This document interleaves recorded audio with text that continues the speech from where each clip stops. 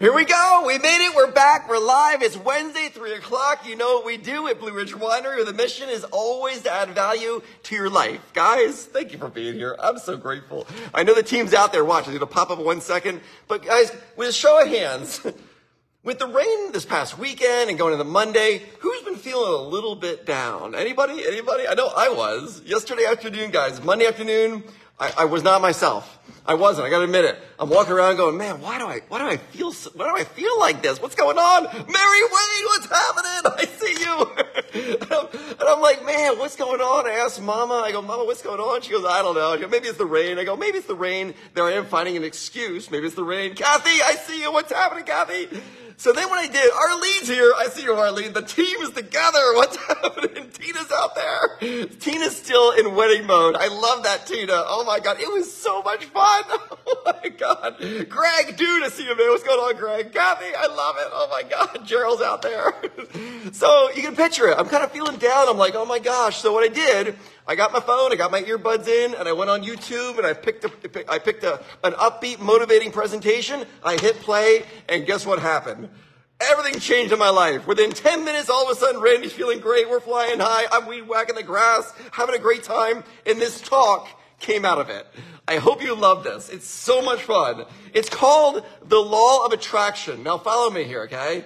You know, I normally don't talk like this, but it's called the Law of Attraction. What we're putting out in the world, we will soon be receiving ourselves. We all agree with this. You may call it the law of attraction. You may call it karma. You may call it blessings. You may call it curses. But whatever you call it, we all know that what you give, you will receive. This is the way the world works, right? With a raise of hands. Who says yes? Everyone says yes. I love that Tina's out there. So no matter what, right? I think we all agree there's a correlation between what we project to the world and what comes back at us. I always say it all the time. The world is a mirror, and it's reflecting us back at us. We all live in the same world, but no one lives in the same world because we all live in the world that we create with our own minds. I love the hearts. You're so with me on this, right? In fact, I don't think that we get the life that we want. Not even a little. Nobody gets the life they want. But you know what we always get? We get the life that we are. I love the hearts. You're so with me on this, Kathy. I love that. Andrew Neff, I see you, dude. We don't get what we want. We get what we are in life, right? So we should look in the mirror and go, okay, what's up, man? If you don't have what you want in life, look in the mirror and go, okay, how can I change what I see in the mirror to become the person that I want to be to get what I want in this life? That's what this whole talk is about. I hope you love it. No one breaks this law of attraction. It's kind of like gravity. We confirm it all the time. What we think about, we will bring about. That's just the way it works. This is why yesterday when I was feeling down, I woke up and it's stormy and rainy and Randy's like, oh, darn, the sun's not out. The day started that way and guess what? It kept going that way. This is why every single morning my mom would wake me up and she'd say, Randy, it's going to be a great day. It's going to be a great day. She knew what starts well ends well. And you got to get the good, feed the good to get the good, right? Tony, change your perspective, change your life. I'm with you, Tony. Nicole agrees. I love that. What you think about brings about. That's the way it works. This is the secret that's in plain sight for everyone to see all the time. Because everyone's life that they're living is simply being manifested by their thoughts. We are who we are today and what we are today because of what we fed into our mind. And we can change tomorrow, but what we feed into our mind. Greg's with me, right? I love that. I'm with you. Jennifer's with me. You need an ounce of my energy?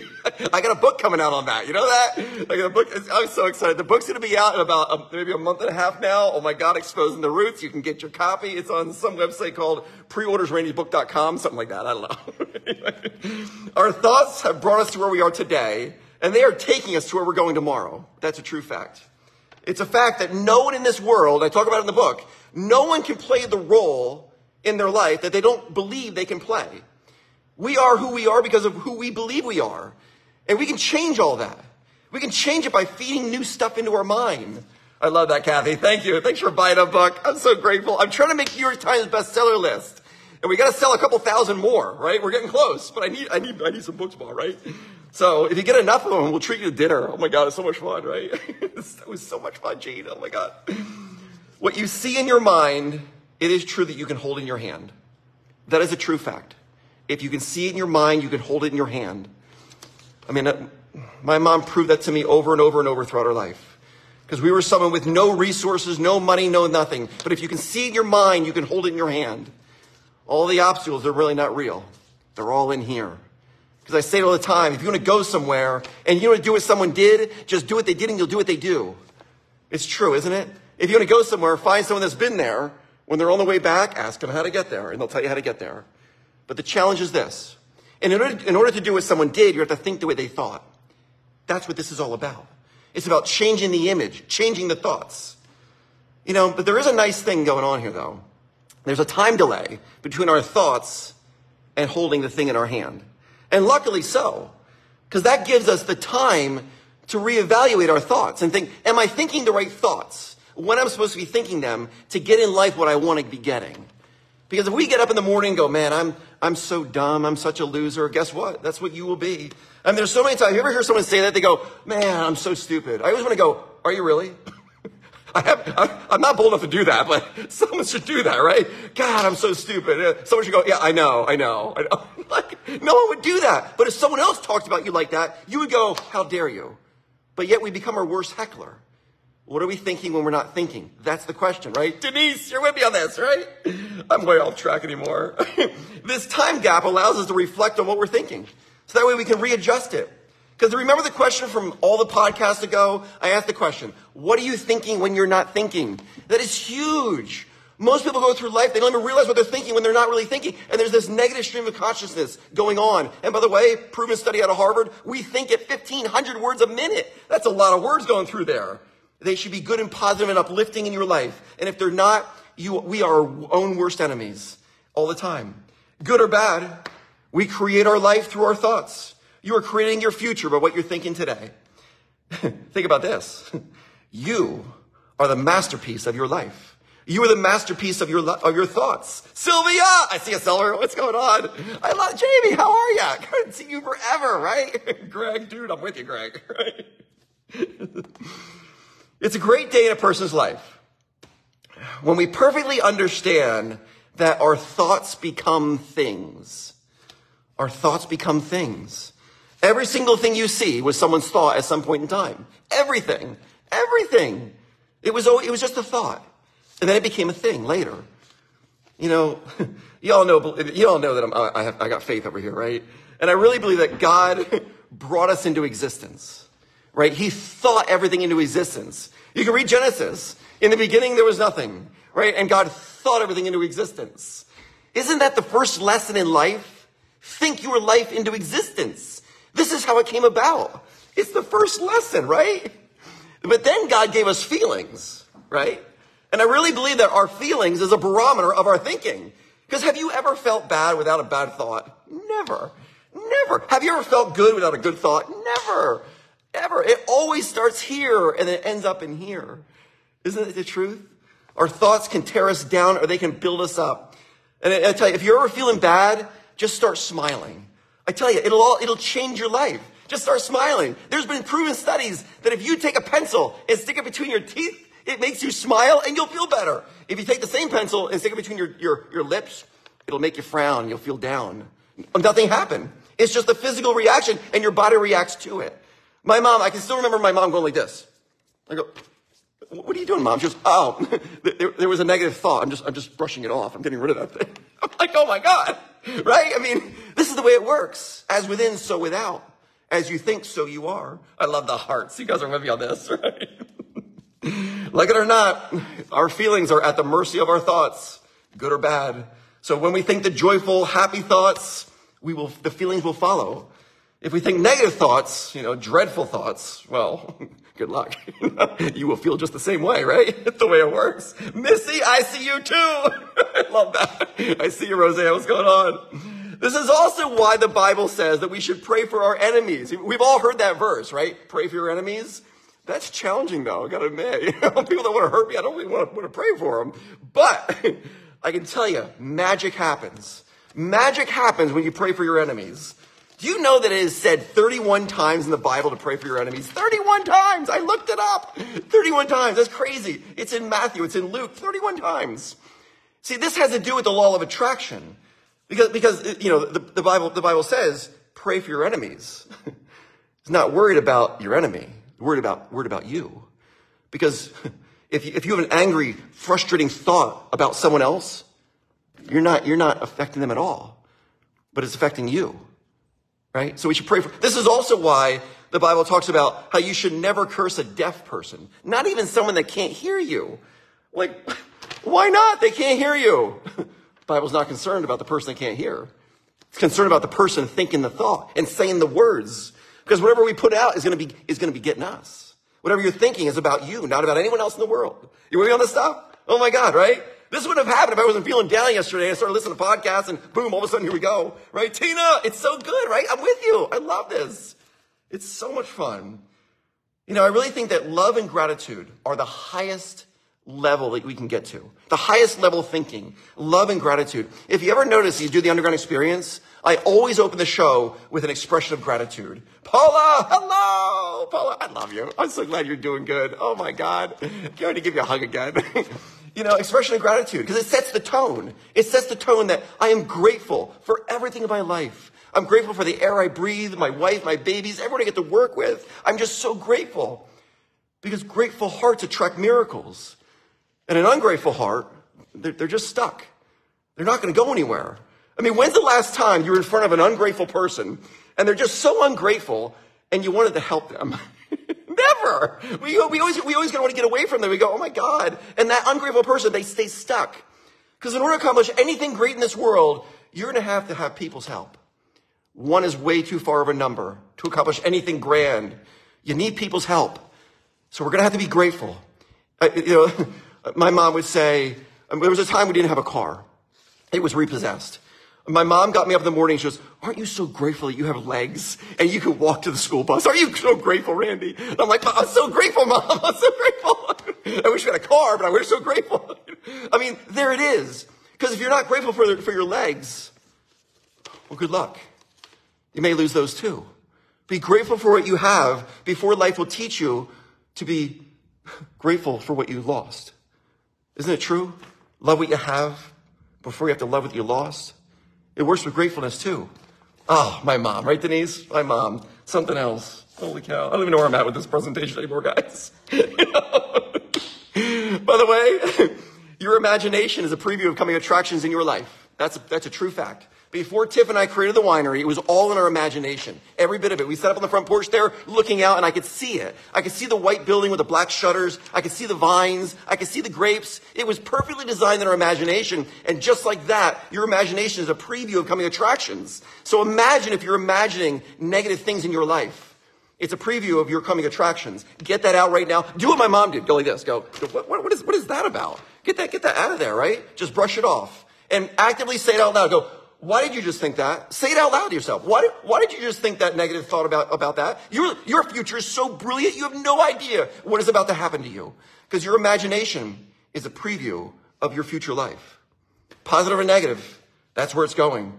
And we should use our imagination to dream the best life we possibly can.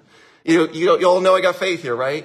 And I believe that God put me on this earth with a purpose, on purpose, to fulfill my purpose. And my purpose is to add value to people's lives. That's why I want to be here with you right now. Because I work hard on this stuff. And I want to add value to you. And I want to tell you that there are seeds of greatness within you. And you have no idea how spectacular it could all be. I love you, Andrew. Amen. I'm so with you. God. We should protect our imagination, though. My mom would say to me, Randy, don't ever tell a big dream to a small-minded person. She was protecting the imagination. She goes, you don't want to do that because they'll tear you down. And you don't want the negative on them. They go on the inside of you. Right? Denise, I'm with you. Arlene, I love you. Missy, I'm with you. My mom would say to me, understand how it works, Randy. God blessing you is giving you the ability to bless others. That's how it works. God's blessing you is a blessing to others. There's verses Mom would share with me out of James, things like that. She would say to me, I remember one time I was complaining and she would go, Randy, you have not because you ask not.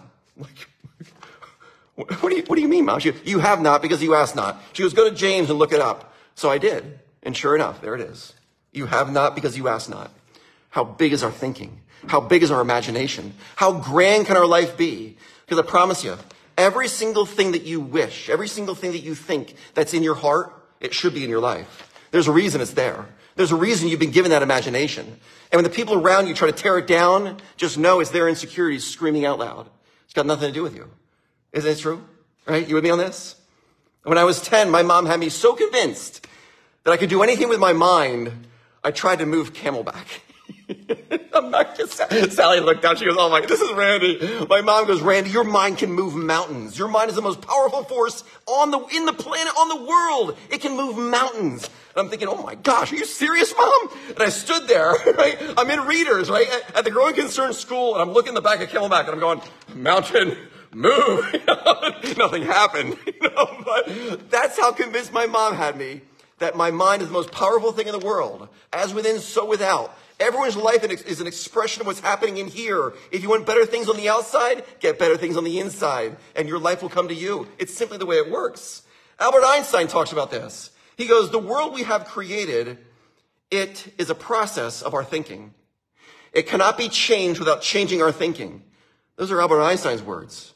So I say this, embrace your life.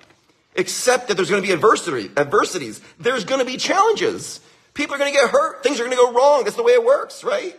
It's our job to maintain a positive attitude along the way. The key is to never allow the negative on the outside to get on the inside. That's the key. Let it just bounce off you like water off a duck. I say it all the time.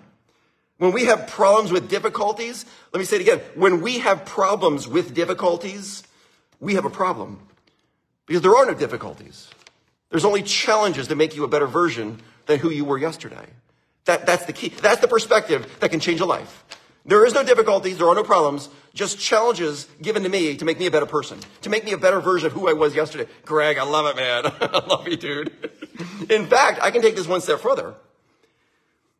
I say people that have problems with adversities think that they should have none. And just like that, they're entitled. Be grateful that the world, that life, that God has given you challenges. Because with no challenges in life, we cannot possibly grow. That's the way it works. It takes a big person to solve a big problem. It takes a little person to solve a little problem. So whenever it's giving me a challenge, I go, this is wonderful. God must think that I can handle this. And just like that, you can handle it. Entitled attitudes never produce a happy person, period. When we embrace the difficulties of life, we no longer have problems. That's a fact. Our world is magically transformed into a world of opportunities, and it's full of joy and excitement to overcome that problem. Can I add with this? Can I tell you this? People pay a lot of money to go to college, don't they? It costs a lot of money to go to college. Some people will spend hundreds of thousands of dollars to go to college. And you know what college does? It gives you problems. People spend hundreds of thousands of dollars for the professor to give them problems to solve, to become a better version of who they were. But yet, we have this strange perspective that when I get a problem, it's a negative thing. It ain't a negative thing. People spend hundreds of thousands of dollars to be given problems. And if life gives it to you for free, that's wonderful, right? Embrace it. This is the perspective that could change a life, change the inside, and everything on the outside must follow. I love y'all. See you guys. Ken, amen. I'm with you, Ken. Sylvia, I love you. Guys, Personal Growth Day at Blue Ridge Winery. What's the date again, Doug? 21st. The 21st. Saturday, the 21st. 5 to 6. It's noon to 6, the 21st. It's called Personal Growth Day at Blue Ridge Winery. Guys, I've gone big on this. I had to become a member of the John Maxwell organization, which was like a $10,000 bill. Then I'm paying all these guys a pretty good chunk of money to come speak. I've spent thousands and thousands of dollars. We're doing a lot of organization, and I want to give you guys a present. We're charging $20 to come to this thing. Believe me, we ain't making money on this. It's a time where I want to add value to your life. These guys are dynamic. They're unbelievable. I promise you. It's a day that you will never forget. Personal Growth Day at Blue Ridge Winery, the 21st of next month, right? It starts at noon. Grab a ticket. You can find it on our website, on Facebook. Guys, join me for this. It's going to be spectacular. Like really, really great stuff. Thanks for being here. I love y'all. Thanks, Andrew. I love you, dude. See you, Jennifer. Bye, guys. See y'all. See you, Tina.